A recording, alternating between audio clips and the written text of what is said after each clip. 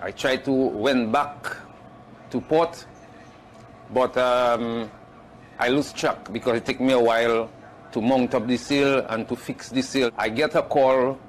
I call my friends, my co-workers, but they tried to contact me, but I lose service, as there was nothing else I could do than sit down and wait. But I had no food. It's just a bottle of ketchup that was on the boat,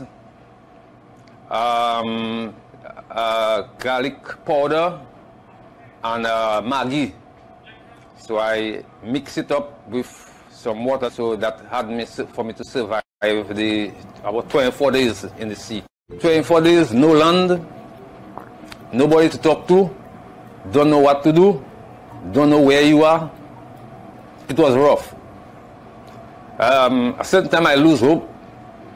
I think about my family.